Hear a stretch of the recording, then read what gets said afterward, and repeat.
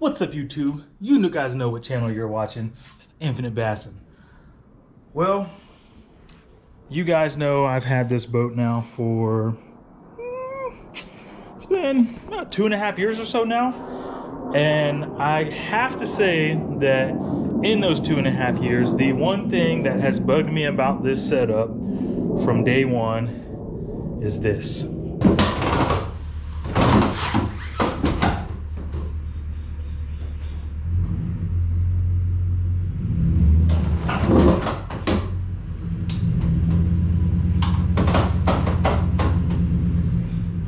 So, not pretty. Not as bad as it can be, because I just recently sprayed some lubricant on there to get it to stop creakling, popping going down the road. And it's kind of a tight turn, you know, getting in and out of the garage here. So it makes it sound a little bit worse than it is. But you guys hear it, you know, nitro boats don't make the best trailers, and they make a lot of noise. So, in this video, I'm gonna show you guys how to fix that with this Dexter EZ-Flex kit. What we're gonna do is we're gonna get this thing fully supported on the frame and get the axles off the ground. And we are going to be swapping out this equalizer and these brackets and stuff for wet bolts and that EZ-Flex stabilizer, which its claim to fame is that supposedly it reduces the wear and tear on your vehicle, your trailer, the contents of the trailer by 80%. So seems to me like a good number, so why not give it a shot? Everybody seems to love it. It swaps the regular bolts out for wet bolts, so we'll be able to lube them with grease after this, and hopefully that popping you guys just heard will be gone. All right, so before we start popping wheels off and stuff, we're gonna go through this kit here and see if all the pieces are in it. And then we're going to do a step that a lot of people probably don't do, but probably should do for kits like these. We are going to test out those wet bolts before we install them, just to make sure all of them work. First, let's see what's in this kit.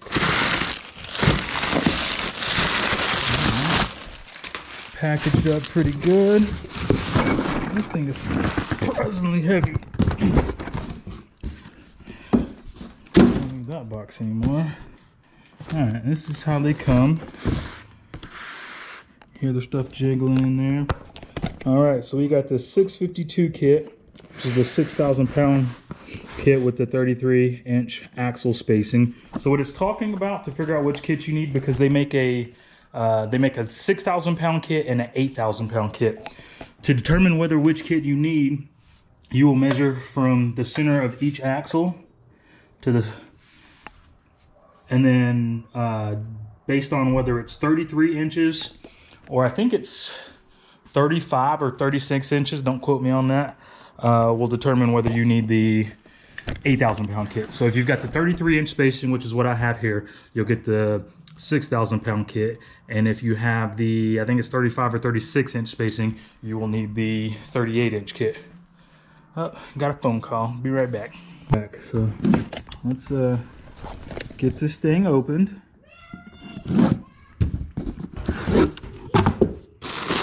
I know some of the things I watched said the packaging is not that great, which, I mean, you know, it's just all tossed in here.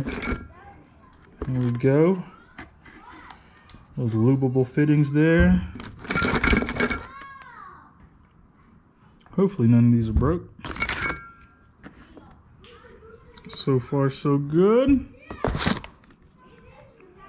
Boom, boom, boom. And all the side plates.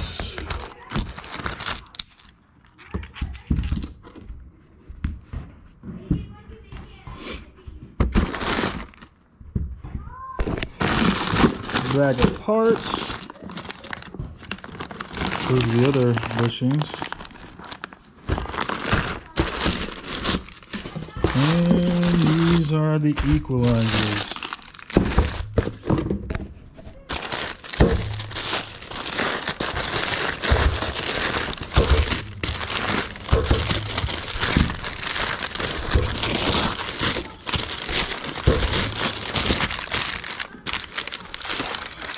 Alright, here we are. So they look gold, bronze, whatever you want to call them. This is supposed to be an anti-corrosion coating that's on them. And then you got this giant rubber bushing here. So I'll show you guys once I get the wheels off. But you can see that's where that's gonna go.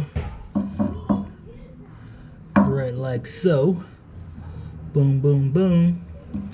So let's get this thing in the air and start taking these wheels off. Like I said, we're gonna test these things out first before we get it all together and find out that one of them may or may not work.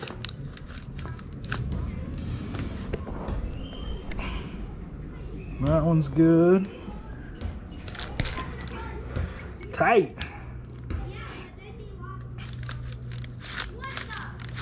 That one's good.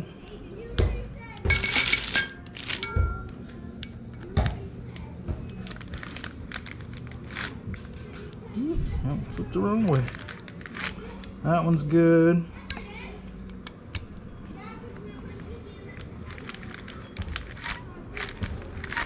That one's good.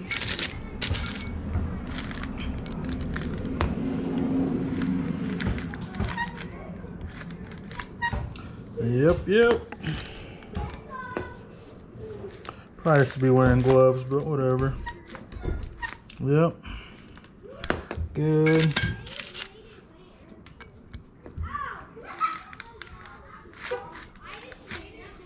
That one.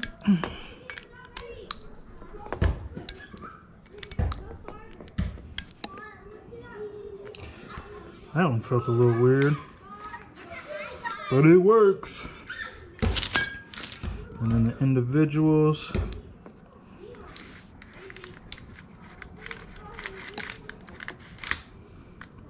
That took a little bit more pressure to get it in there, but it went. Oh. Stuff's getting slippery.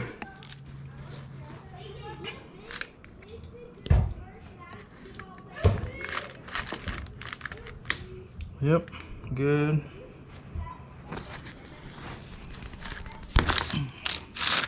And in the end, this grease that we're putting on here will also help these bolts go in when we go to install them. Good.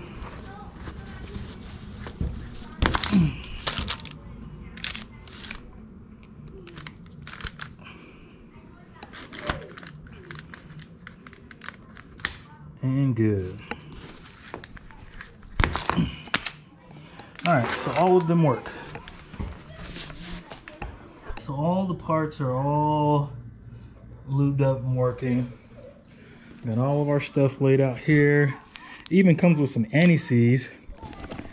But with all of that, there was not a single shred of directions in this box. We've got the trailer off the ground. It's sitting on the frame. And then we're getting ready to pull the wheels off here and then start taking this thing apart.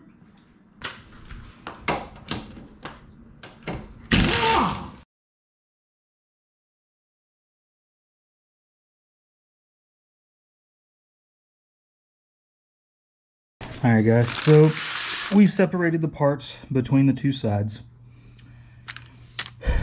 Everything's there.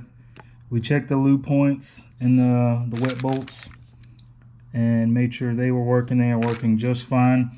This is going to be a pretty simple install. We'll get a jack under here to support the axle, because you don't want to start disconnecting stuff, else this thing will come completely off. But pretty simple. For the bolt that goes through the equalizer, which goes through right here, you know, one nut, one bolt, you're going to need, what size is that? 7/8 and a 13/16 socket to fit the bolt that goes to the equalizer. And then for the nuts and bolts that go through this, you are going to need a 11/16 to fit on the nuts that go on the back side of those. I'm probably just going to hand work these in.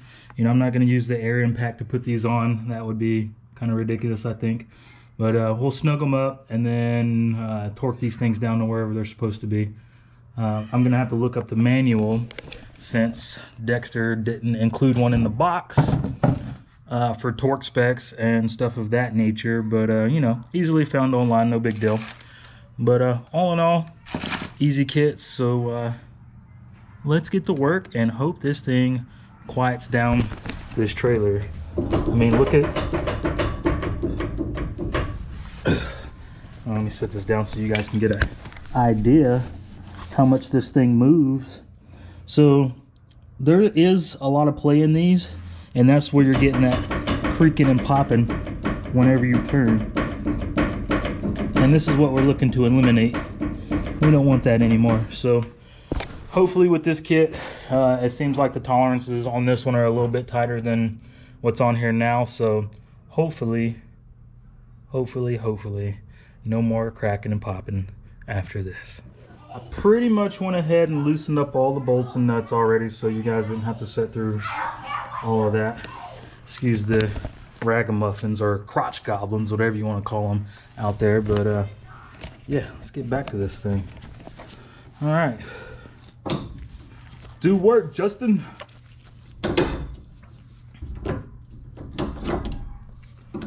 So hand me one of them shackles whenever you get it off. So, as y'all can see, this boat is, I bought it brand new from showroom floor, July, the end of July of 2019. It was like July 25th, something like that. And you can see that this hole is already oblong. So it's not completely circle like it should be. And let's see if those just come right out. Yep. These are the plastic bushings that go in there, and you can see that that one's worn pretty much all the way through. That's not doing a whole lot of nothing right there. With this kit, these brass bushings are what's going to go and replace it. Let's see. Yeah, these things just slide right on out. Oh yeah, look at that.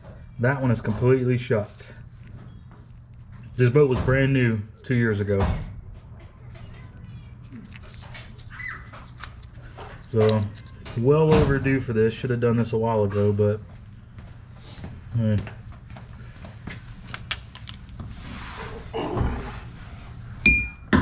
one looks even worse.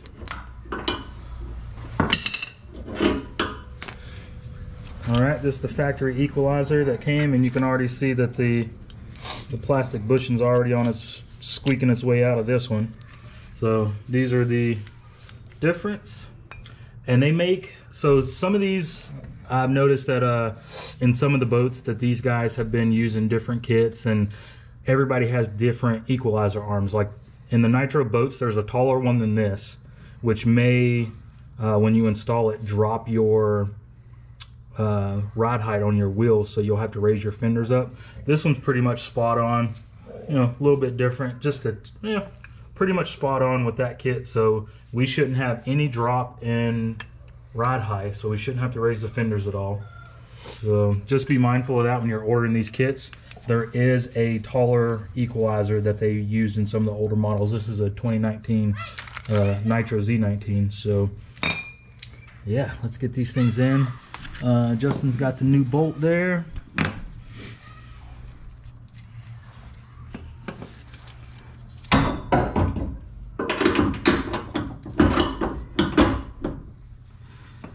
So it's going to take a little bit. Whenever you take these bolts out, these brackets here, they open up a little bit, so it's going to take a little bit of bending and coercion to get those new bolts back in. So, and if you look, the new bushings are already in these ones, so you don't have to worry about adding these new bushings in. So an easy way to put these brass bushings in is to take the old bolt that came out of from the stock suspension and use that as a way to beat the new bushings in. Get the old debris out first. Yep. Make sure you clean the old bushings out. Like you've seen this already pieced out, so maybe some gunk in there. So just go on and give it a couple swacks and make it slide right in just like that. Boom, boom. Even on the front and the back.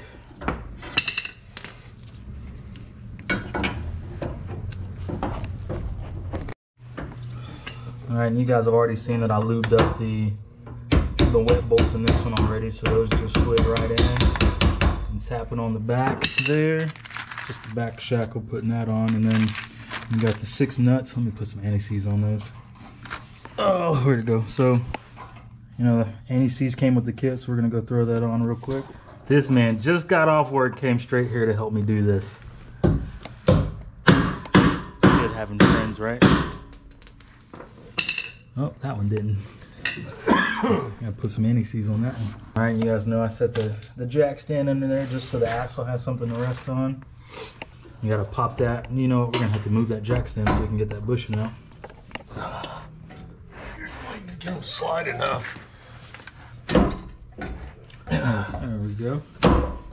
Here, I'll hold it. Yeah, usually you can get them slide enough. Alright,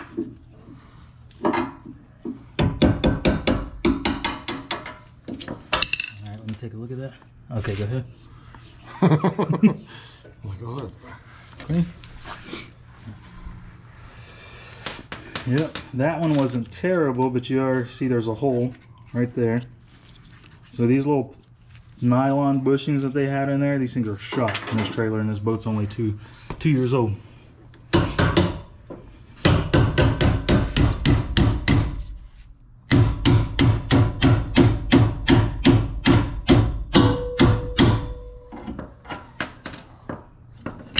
Boom, boom.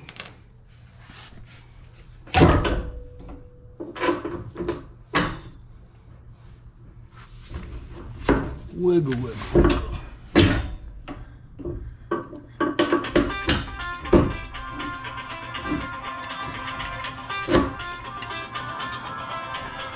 Got a socket to put over it.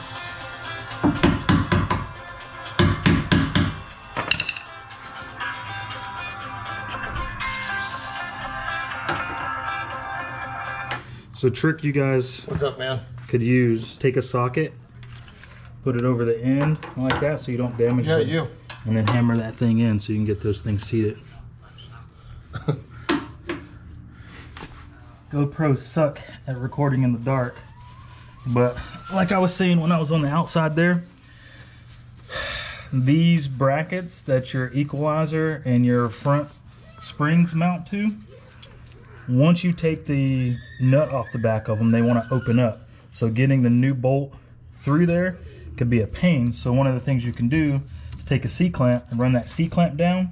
You could do this prior to you taking the nut and bolt off so it stays in its position, or you could do it afterwards like I did and just put a C-clamp on there, bend them back down so the bolt slides right back through, and it's easy to put the nut back on. So all we got to do now is just tighten that thing back up. You can go ahead and take it off, Justin.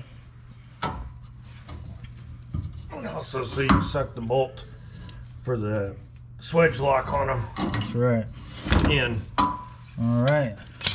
And then now all we just do is put some wrenches on this and tighten this baby up like it's supposed to be. And you can't forget, while you're doing this maintenance, to go ahead and take a swig of beer. You know, you don't want to get dehydrated out here working, so make sure you drink. Probably should have showed you guys before. You know, I'll just show you on the old boat. So you got these swages on the bottom right there. I'm going to use that air impact to suck that guy in there. So go ahead and hit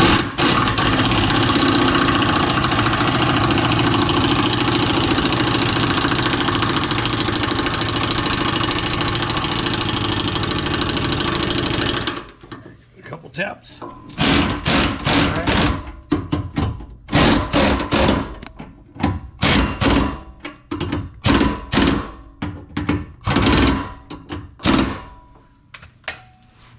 One of the things you want to check once you start tightening these things down is that you're not over tightening them, because once you over tighten them, they won't move. You'll lock them up.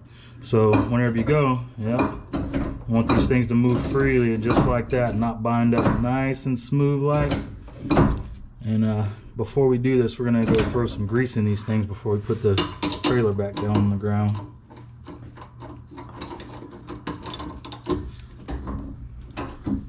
Moves like it should. You guys hear that? Exactly, no more creaking and popping, but we'll see what it's like when we get this thing on the ground. Let's shoot some lube in this thing real quick.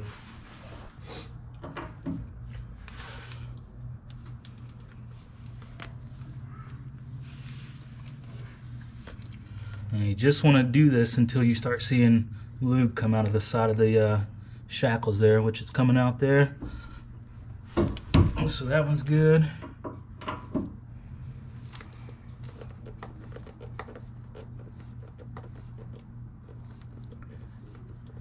Right on both sides. Got it there. Ooh, that's a lot. We're gonna have to wipe that up.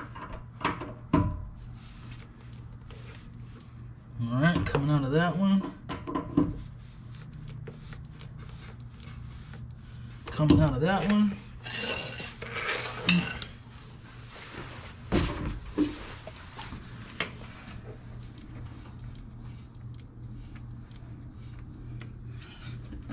And coming out of that one. Hit that one on the front, and this side will be done. All we'll have to do is, once we start getting weight on this thing, is flip these shackles over. How they are, they're flipped right now, so you want them to be a W shaped once you get them fully installed. This side's all done and lubed up.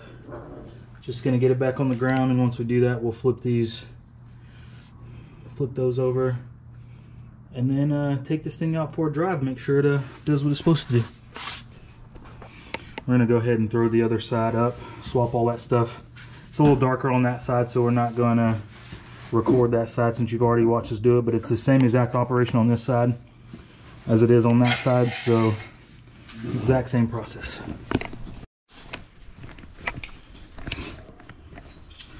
Alright guys, so as you can see, we have already flipped these ones.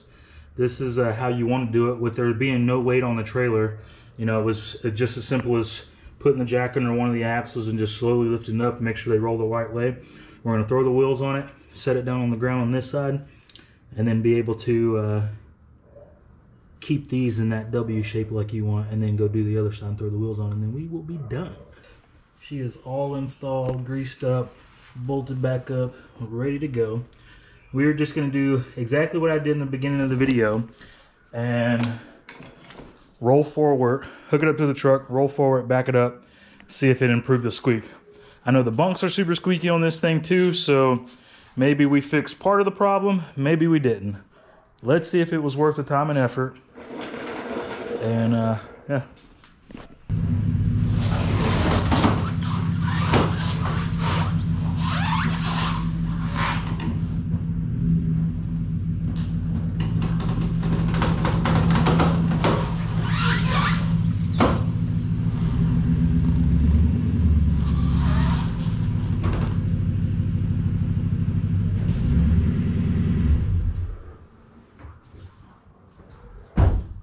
Once it goes down the road, I think we'll be all right. Bunks are still making a lot of noise. They are. Well, we haven't fully ran it down the road yet, but you guys heard it. I mean, it was definitely a lot better than it was prior to this install. I'll pull it out tomorrow and maybe add to the end of this video to see once I run it on the road and get everything set in. But all in all, it seems like a good install. We'll see if it was worth it. Didn't have to raise the fenders. I feel like it gave me a tiny bit more clearance than what I had before. But yeah, install was easy. All the parts fit nice and smooth. Not much to complain about. But as you can see, whether the kit was worth it or not to stop the squeaking, look at these bushings. These were the nylon bushings that came out of this thing. This boat's 2 years old. These things were completely shot. So whether it needed the kit or not, it needed the kit. Yep, if you look at the shackles here, that shackle, that's supposed to be a circle. That one's all nice and wallowed out. This one, nice and walled out. Some of these weren't bad. Like, you know, these are still mostly circle on this one. And you see it's got pieces, that plastic bushing working its way out, melting. The bolts here, look at that. That metal's been wearing away. It's nice and grooved out right there. Nice and grooved out right there. And a lot of the bolts look like that. Where those shackles were sitting, nice and grooved out on both ends. So, all in all, something needed to be done. Whether it was this kit or another kit, I think once these get set in, it'll help. Because, I mean, look at this. I mean, looking at these, something definitely needed to be done, because this is the type of stuff that will leave you stranded on the road when these parts break. And then you'd be calling for a tow truck. So, preventative maintenance is key. If you guys haven't looked or haven't done it, you guys should take a look at your trailers and make sure that, you know, that's one of the most important things with us taking these, you know, 1 hour, 2 hour, 3 hour, 4 hour trips away from home. You don't want to be stuck on the side of the road. So do your maintenance, check your hubs, check your axles, check all your bushings and bearings and stuff, and change them before they get that bad.